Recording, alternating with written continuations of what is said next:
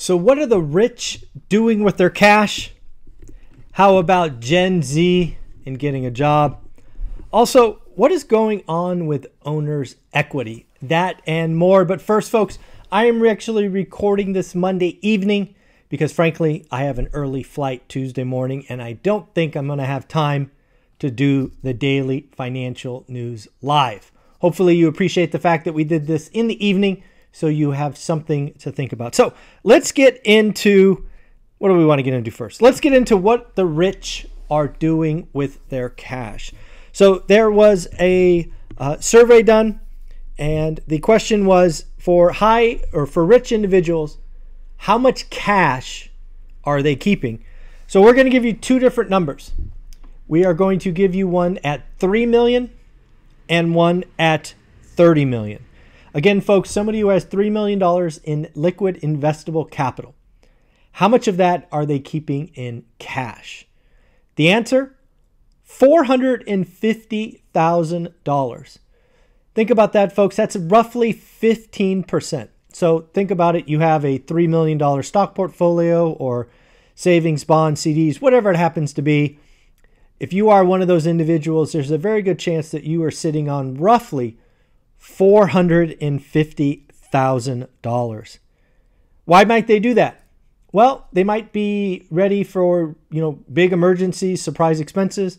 Also, maybe some liquid capital for investments. I actually thought more interesting was the ultra rich. Now, these folks in this case have a $30 million net worth. 30, not 3, 10x 3, $30 million. And they are sitting on 20% or $6 million in cash equivalents. Can you imagine? I can't even imagine $6 million in liquid or semi-liquid cash, savings, money markets, CDs probably. Yeah. Why might somebody worth 30 million bucks keep 6 million cash? Why would they do that? My guess, they're looking for potential investments. Right? I think they're keeping the dry powder available because they see investments coming. I couldn't imagine $6 million in emergency funds. That would be a little ludicrous. But yes, folks, the rich have 15 to 20% of their net worth in cash, according to this survey by Bankrate survey. How about the LA Lakers? Folks, I don't know if you're a basketball fan, but I am. The LA Lakers had been courting the coach from the national championship UConn basketball team, Dan Hurley. And Dan Hurley said no to $70 million, 6-year contract. I don't know, what is that, like $11.5 million bucks a year? Could you say no to $10 million bucks a year to coach the LA Lakers? Yep, Dan Hurley did. How about Rocket Mortgage Survey? What are people saying about investing? What is the safest investment? Now, according to this Rocket Mortgage Survey, they did lower income, mid, and high income or upper class. They did it across various metrics. I chose 4 of them: real estate, stocks, gold, and cash. I think it's very interesting when you see the numbers. Let's go to savings. Let's go to cash. The lowest income had the highest trust in savings at 20%. Middle income, 15%, and the rich, 5%. Let's go to gold. Again, the lower income folks had the most trust in gold. 24% for lower income, 19% for mid, and only 14% for the rich. I think that's interesting. Cash and gold are seen as most reliable by the lower income, aka the poor. What about stocks? Now we get a flip. The lowest income sees the safetyness of stocks at 14%, mid 20%, and the rich 32%. And again, I said it's trust. I forget what I said earlier, but what do they trust?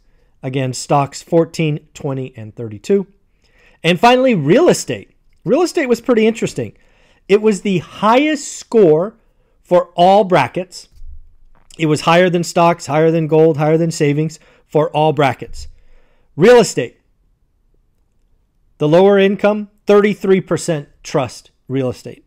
The middle, 36%, and the upper, 40%. So again, the upper class sees the most value or most trust in stocks and real estate. The poor sees the most value in gold and savings. And the mid is stocks and real estate. So pretty interesting. How about Indeed job posting index? Again, we're getting a lot of job data. I haven't read about this survey before, but Indeed has a job posting index. It is actually up 12.1% since 2019. So we are above pre-pandemic. However, we are down 13.4% year on year. So what does this mean?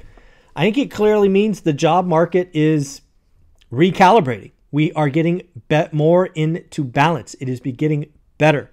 The Fed is winning. A lot of you in our school community, folks, I'm really excited about the school community. A lot of you are asking for some hands-on self-management, and that is something that I can't help you with. I do not self-manage, but I have some amazing friends in the network. I have reached out to Matt, the Lumberjack Landlord, Dion, the Lazy Landlord, and even Millennial Mike to talk about how they handle management. I've already got confirmation from both Matt, the Lumberjack Landlord, and Dion that in the next 2 weeks, each of them will be hosting a Zoom call in the early afternoon or evening so that you can ask questions about self-management. I know a lot of you have those questions. I see it in the group. So good news. The Lumberjack and Dion have stepped up, and they will be there to answer your question. Folks, if you haven't joined School Community, what the heck are you waiting for? It is the place to be. It is a place to network. It is a place to ask questions. We are talking about deals. People are talking about their situation, asking questions. It is the place to be. Join now. We just did a call with Greg Dickerson yesterday. It's posted. Did a call with Simon. It's posted. There's a lot of great details in there, including a 10-week boot camp, 6-hour masterclass on creative finance. And most importantly, probably if you have kids, folks, if you have kids, say 10 to 17, there is a 3-day challenge that Bill Allen posted that gave us. You should watch that. You should watch that with your kids. See if your kids can learn some things about money this summer. If you have a 10 to 17-year-old, let me know if you're going to do it. Maybe you know what? If you have kids 10 to 17, let's do this. If you are in the school community, I will put up $100 bounty for which kid makes the most money this summer. I will simply trust you, the parent, to keep a scorecard. So take the 3-hour challenge from Bill Allen. Go do it.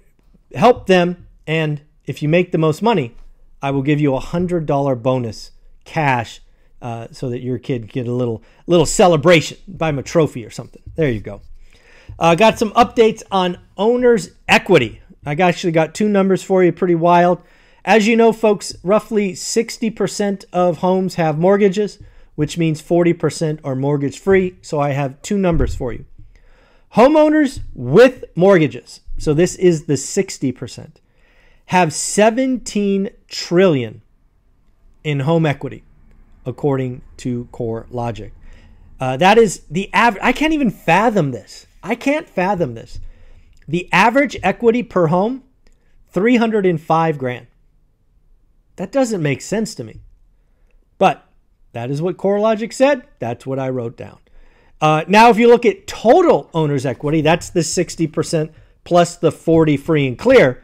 Now we're looking at $34 trillion in owner's equity. Pretty amazing.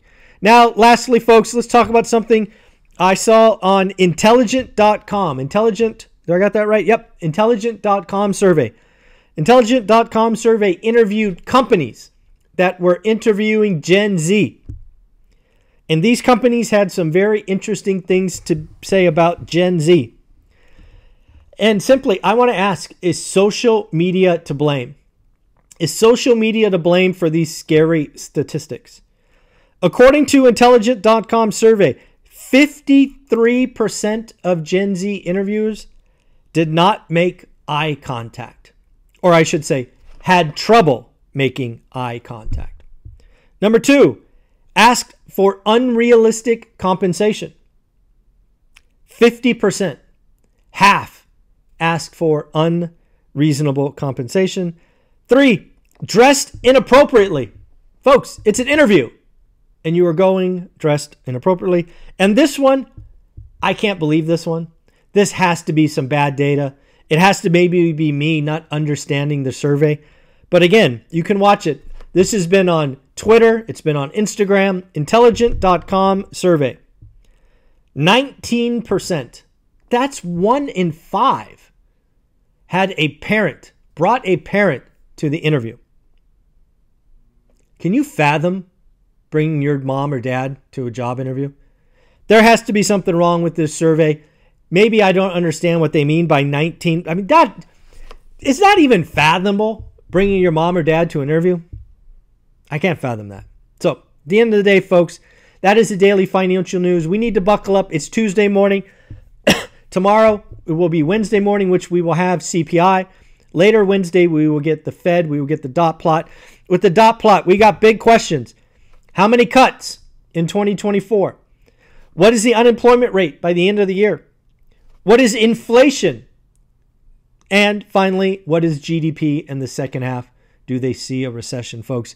Buckle up. Wednesday is going to be a big day. Folks, hope you have an amazing day. Take care. Like, subscribe, comment. Please join school.